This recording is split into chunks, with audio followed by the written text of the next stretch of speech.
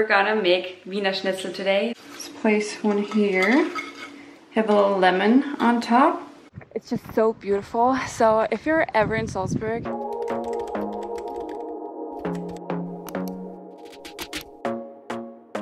hey guys, and welcome to another one of my videos. So I know usually I do travel vlogs.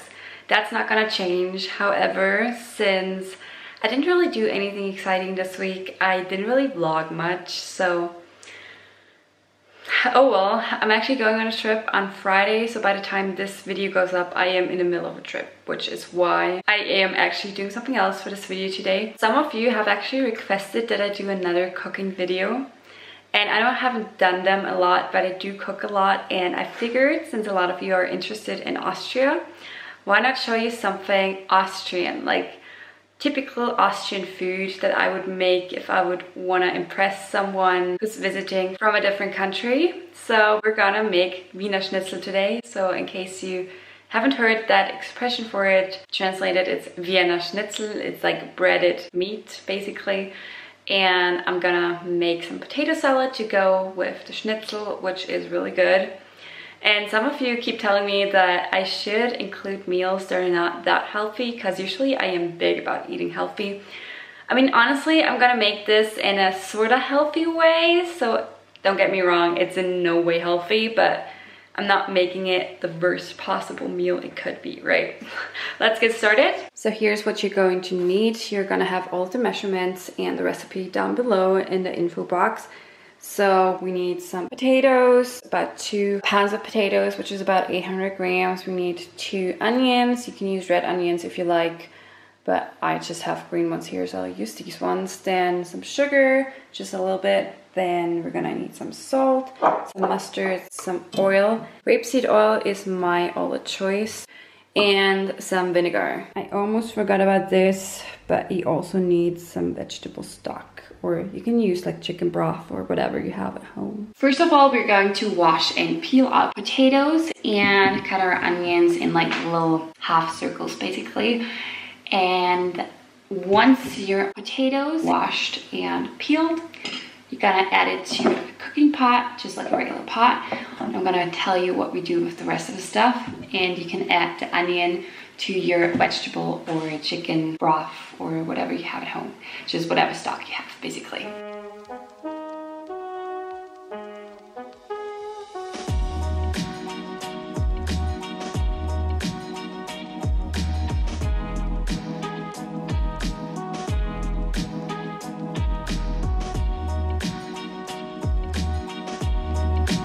You guys, I just cried. That onion, oh my gosh. If you have any tips, like I know you can wear goggles or something in order to like cut the onion, but if you have any other tips, like I know I'm using a really sharp knife and stuff, so all that's good, but like it stings in my eyes. Anyways, now I have all my potatoes peeled in here. What we're going to do is we're gonna add really cold water. Make sure that your potatoes are fully covered in water. Add a lid. And then let's actually turn this on high. So what you want to do is you want to boil your potatoes for about 15 minutes. Make sure that the water is boiling hot. And then once they're done, you drain them, you slice them, and you add them to either a bowl or just like back to the cooking pot. And meanwhile, I'm adding my onion right here to the vegetable stock. I'm just gonna have that cook for a little bit, not on high though. Better use like low to medium heat for that. Just a few minutes, maybe 2 or 3 minutes, that should be good. My potatoes are all done right here. Now you need to slice them, but make sure that you don't burn yourself, because they need to be warm for this, but not like hot, you know? So don't burn yourself, and put them back into the pot right here.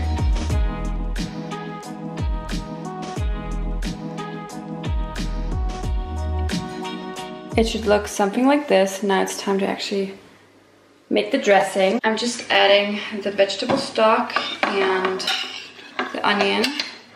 We're just mixing that. I'm using some sugar, taking about 2 tablespoons.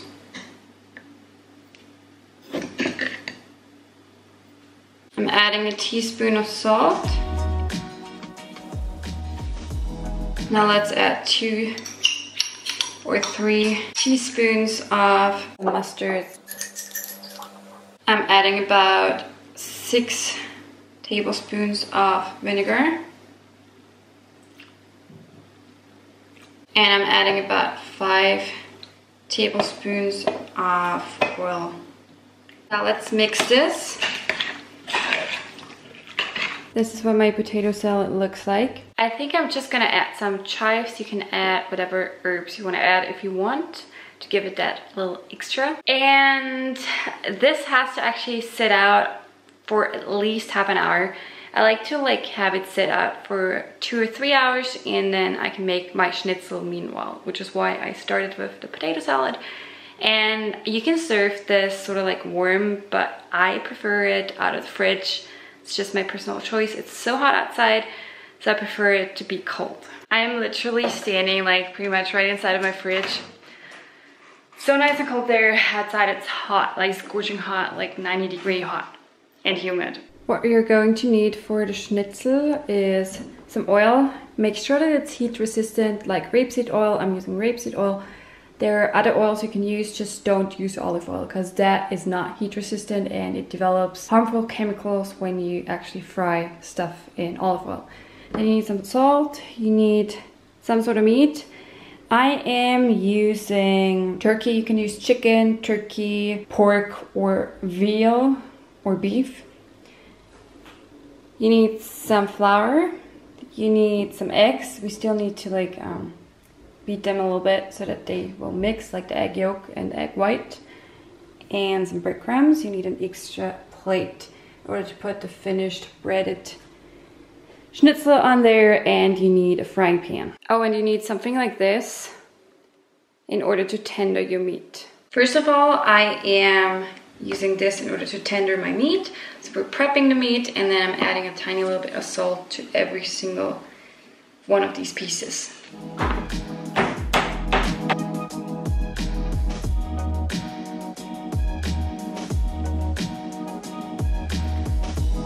We're going to cover our meat in these particular things. So first we're going to cover it in flour, then egg, and then in breadcrumbs.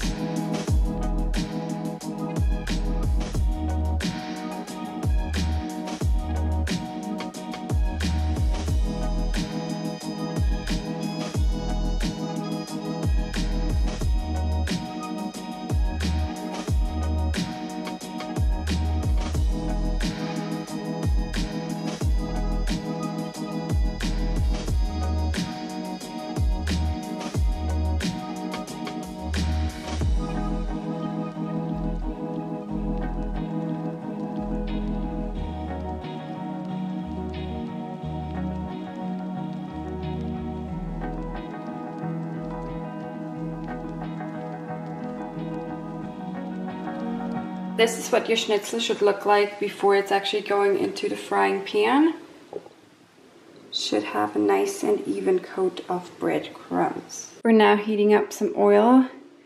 Make sure that you put quite a bit of it in there because otherwise you're not going to be able to fry your schnitzel. Mario just got here, so we're finishing the schnitzel together.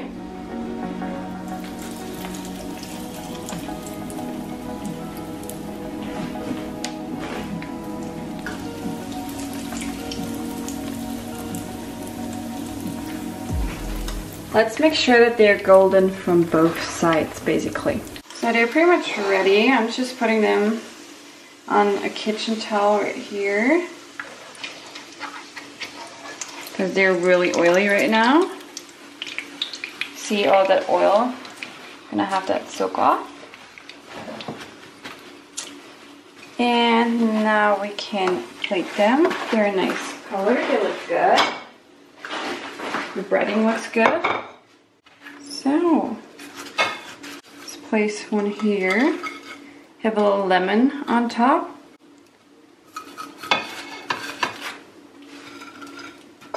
It's an organic lemon because I'm putting it right on top of that.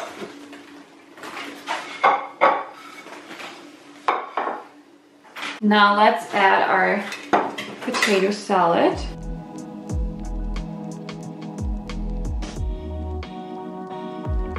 Looks very good. I hope it tastes good. And some cranberry jam. And there you go. That's the finished dish. Here's a little close-up. It's actually fairly easy.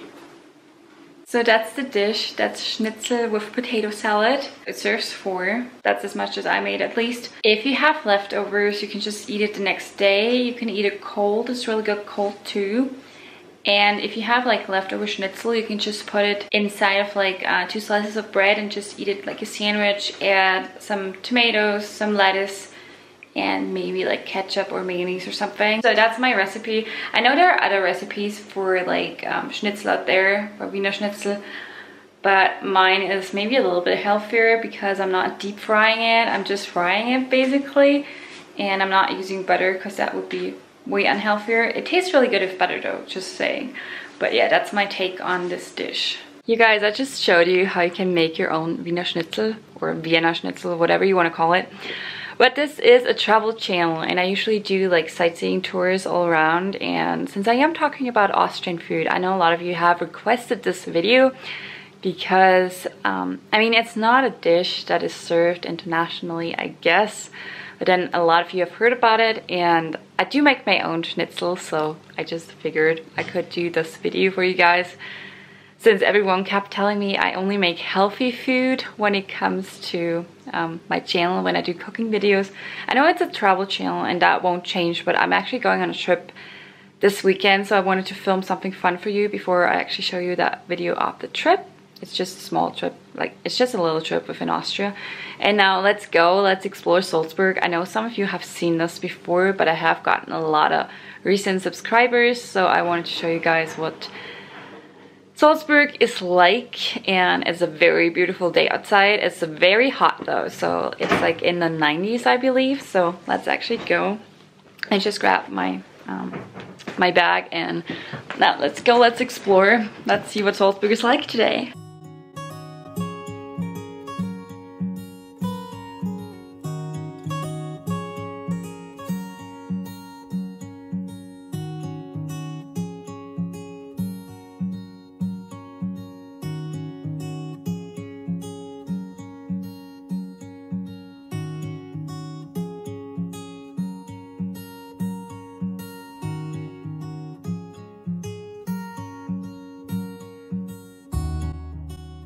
This is Mozart's birthplace right up there.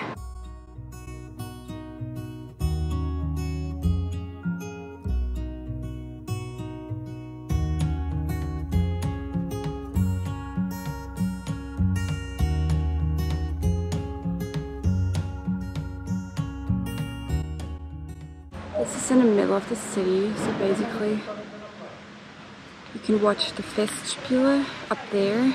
The Festspiele is this big thing that's going on here in summer. It's basically like a play, or actually more like a musical or opera, basically like that, if that makes sense.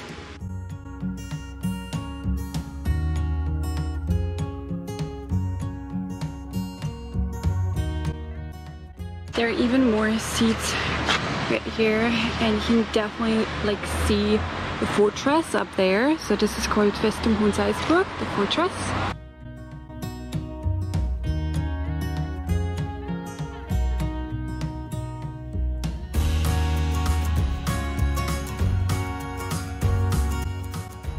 My favorite spots here in Salzburg.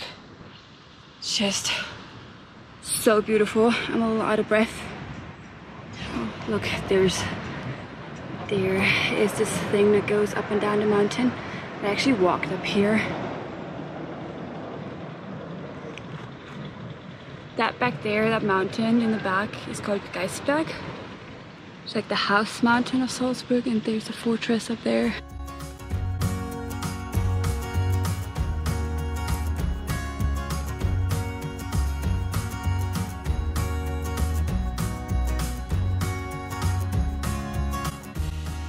This beautiful spot is called Richterhöhe.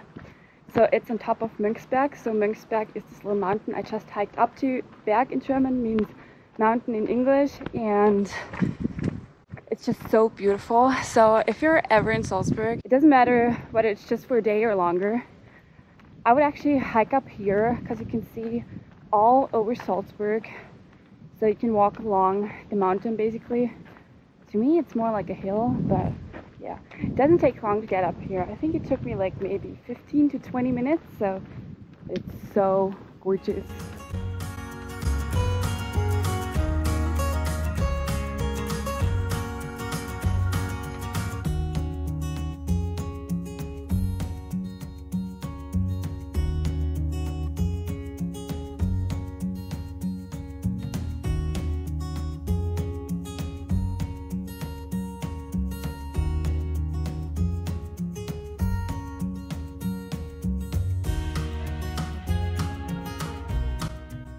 I'm back home. I just got back from my walk.